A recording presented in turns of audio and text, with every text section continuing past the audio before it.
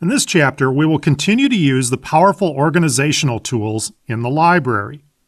Soon these tools will become second nature, and you'll be able to quickly customize the library to suit your own unique style and workflow. Remember, as stated in the library introductory chapter, the library plays a key role in managing your elements for all types of projects. Whether it's a simple file transfer or complex editing project, you will find all your assets in the library. The library has quick tabs for convenient access to frequently used elements, such as media, projects, creative elements, or if you're using one of the premium versions of Studio, you also have collections. You can create your own tabs quickly. Simply click on the Add New Tab button. You will see that a new tab has been created at the top of the library and initially shows all of your library media. You can now click on any category in the tree at the left to select the media to display on that tab. If you filter the library using the rating, search, or tagging available in the premium versions, the filter will also be remembered for that tab. The same tabs will also show in the mini version of the library when you're in the DVD or movie editor. You can delete tabs by clicking the X in the corner of the tab. Organizing your library using tabs will save you lots of time later.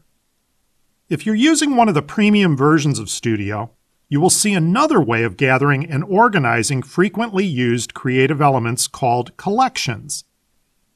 Let's start by clicking the Create a New Collection button. Let's name our collection.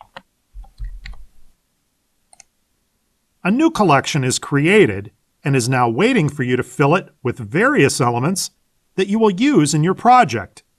Let's drag and drop some items into our collection. We can now click on the collection and see just the items we have added.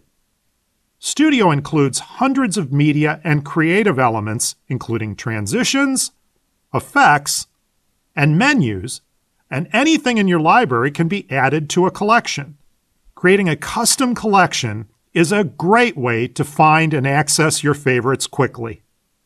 All versions of Studio have a powerful feature called Scene Detection, which splits your video clips based on changes in the video.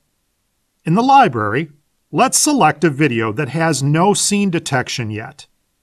Video clips that have a slight drop shadow box have scenes detected already, like this video.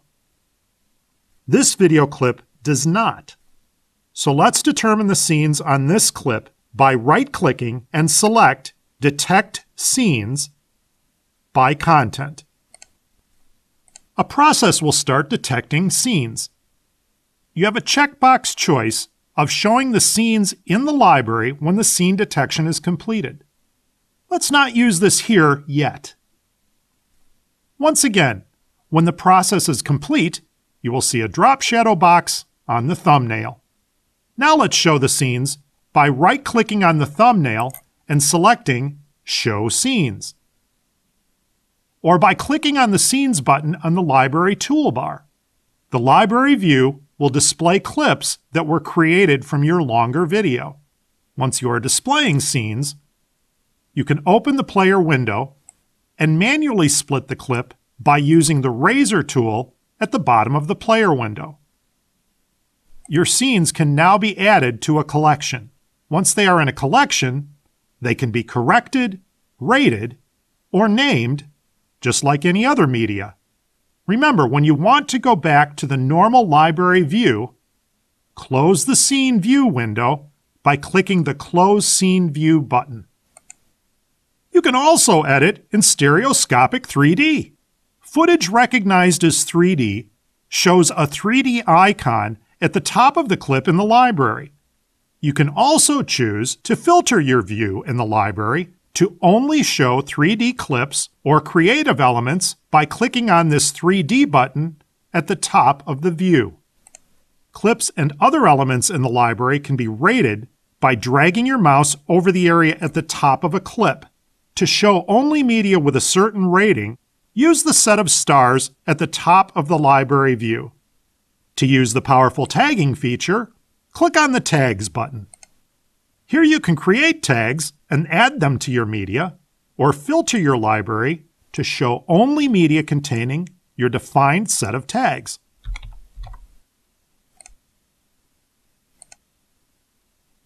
The search window allows real-time search capabilities of the library by using names or tag information. Let's type SKY. All files that have the word sky in the name or tag will be filtered and shown in the window. Click the Clear Active Filters button to close the filtered view. Anytime you are limiting what you see in your library, you will see this orange bar appear at the top of the view. Click on the X to see all your media again. Click the I button on a clip to see important information about your clips. Here you can also add comments, edit tags, or change the name of the clip in the library. Keep in mind, your media on the hard drive will keep the original file name. This is important since you may be using it somewhere else.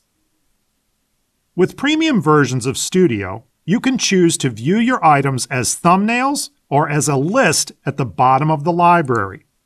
You can also decide which indicators you want to show on your thumbnails by selecting them on this pop-up list. The Studio Library workflow speeds up media organization and keeps the creative juices flowing. Hello, I'm Paul Holtz from Class on Demand. This introductory chapter gave you a quick look at the creative power and flexibility of Pinnacle Studio 16. If you'd like to learn more about creating your movies with award-winning Pinnacle technology trusted by millions of users worldwide, then order your copy of Class on Demand's complete training for Pinnacle Studio 16 on the Pinnacle website. On behalf of Pinnacle and Class on Demand, thanks for watching.